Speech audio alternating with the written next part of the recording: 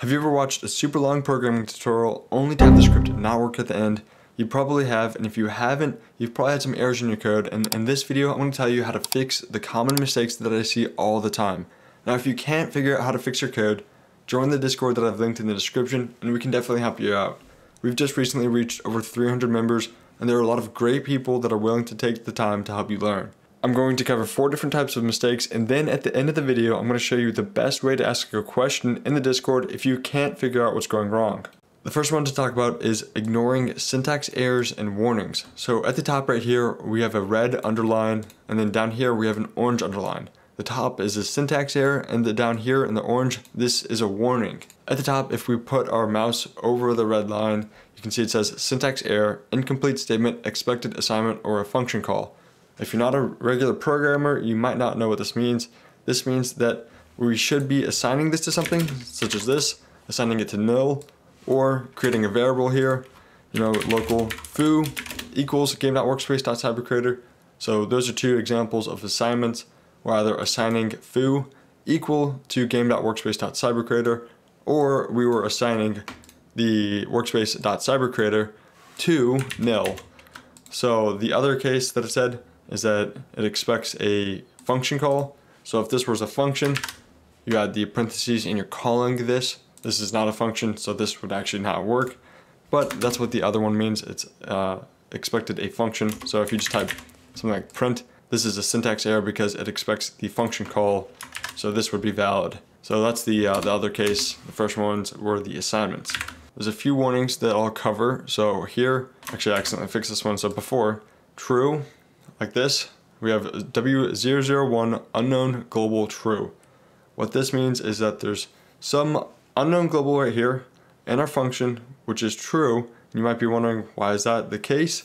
Well, it should be true. All right. So a lot of times I see people just say, my code's not working. I don't know why. Well, if you scroll over, you should see that there's a warning that there's an unknown global true. So we don't know what true is supposed to be. If you want a further explanation of what all these warnings mean, be sure to check out this page that I've linked in the description, which describes all of the warnings that you might encounter. For example, the warning that we're encountering right now is warning number 1, unknown global name. So here's an example of it. They create a variable display name equal to Roblox. They try to print it and then they get this warning. You've probably encountered this before, where you think you've created some variable, but then you try to use it and you get unknown global variable name. And in this case, the reason that they're getting that is because they have a typo, they forgot the Y, so they have display name instead of display name. So if you can't figure out a warning, be sure to check out this page and it should describe it in good detail. If you don't understand it even still, that's when you should go reach out in the Discord, tell everyone what warning you're getting, what section of the code you're getting it in, and then we can definitely help you out from there. Another thing that I see all the time is that people have issues with spelling errors and spacing. So here I'm setting a variable called tree equal to workspace.pine space tree. And in the workspace, I have a model called pine space tree.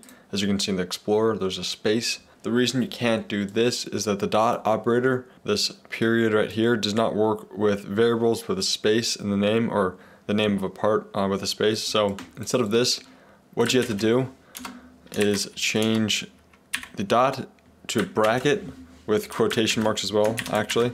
So you can do workspace and then brackets and quotations pine space tree, but you can't do the dot pine space tree.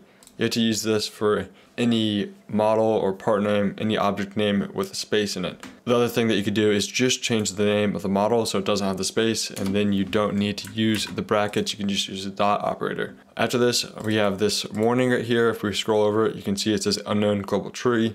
This is a spelling or capitalization issue. We have a variable here called tree with a lowercase t. There is a difference between the capital and lowercase t, so we need to change this to tree. But then after this, you'll see that when we run the code, and at the bottom you can see C-frame is not a valid member of model workspace.pine space tree. So there's still an issue with this code. And if we click on the script right here, or the output, while the game is running, it takes us to this line 13 in the script, and we can figure out what's wrong with our code from here. Again, it says C-frame is not a valid member of model workspace.pine-tree. So if we go to workspace, look at the model and the properties, you can see C-frame is not a property of any model. So the issue here is that a model doesn't have a C-frame property. So to change this, to fix this, we do primary part C-frame, and then we won't have any issue when we run this code. I'll save the changes, run it, and as you can see, the C-frame is printed here, but we still have one more issue to fix, one more warning or error. This might be the error that I see most often, and it's the attempt to index nil with name or with something. So here, in this case, I'm attempting to index player with name, but the output is saying that I'm attempting to index nil with name. And the reason for that is player is actually nil when the code executes, which means that up here when I set the player variable equal to game.players.localPlayer, this is returning nil. So player is equal to nil when I execute this script. So just to re-emphasize, nil is the equivalent to nothing in Lua at least. So in this case, player is nothing. And the reason for that is that we're in a regular script and local player is only something in a local script. So in this case, player doesn't exist. So when we attempt to index player with name, we're actually just indexing nil with name. To fix this, we'd want to either put this in a local script or change how we're accessing whatever player we're attempting to access here. To clarify the terminology of index, when you do local part equals game.workspace.part, for example, what you're actually doing is you're indexing game for workspace and you're indexing workspace for part. So you're looking inside of game for workspace, you're looking inside of workspace for part. That's what the dot operator does. So the index terminology is just another word for, looking inside of for that property or for the object. So we're looking inside of player for the property name, and we're not finding it because nil does not have any properties, it doesn't exist. Now I'm going to show you what you should do if you encounter a bug in your code that you just can't figure out on your own. So this is what the script that I'm going to show you should do. It should produce these blocks like this, these GUI frames in increasing size and moving from left to right, but it doesn't. So this is the broken code right here, and I'm going to show you what you should do to ask a question about how you should fix this code. The first thing that you want to do is take a screenshot of where the script is in the workspace. So to do that, I do the Windows Shift S, and then I'll just drag over here. So this will take a screenshot, and as you can see, I have a screenshot of where the code is. So this is local script right here. This is the script that I'm writing and that has the issue, alright, and it's inside of screen GUI, inside of starter GUI. This lets people understand the context of the script, because when you use something such as script.parent, people need to understand where the script is, because sometimes you're using too many parents or too few parents. And that's actually the case with this script because we have one too many parents. So I'm going to actually delete this right there. So that fixes the number of parents. So taking a screenshot, and then so I'm going to copy this, and in the Discord I'll go to scripting questions, go to scripting questions, and then paste the message, and you can go ahead and upload the image, and then right after that you can add your code. So go back to your code, copy and paste your code, go to the Discord.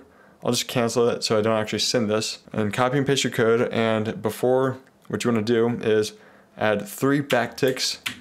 That's on the top of your keyboard at the top left. Type Lua space, paste your code in, and then add 3 more backticks. This will format your code so it's in the code block, just as you see right here that Vainglory has posted. And then after that, describe the issue that you're having with your code. So the issue that you'd have if you executed the original code, which was script.parent, that parent as well here, is that nothing shows up, just nothing happens. And then what you also want to do is post about any warnings you get. That'll help increase or speed up the process. So if we go back to this code, you can see that we have a warning, and you could either copy and paste or take a screenshot like this, or you could just write out the warning. What you want to do is send the message with this warning, or you could type this out, it's warning 14. After that, you can just go ahead, send all that information, the screenshot of where the code is, the code itself, any warnings you're getting, and then also if you were getting any output.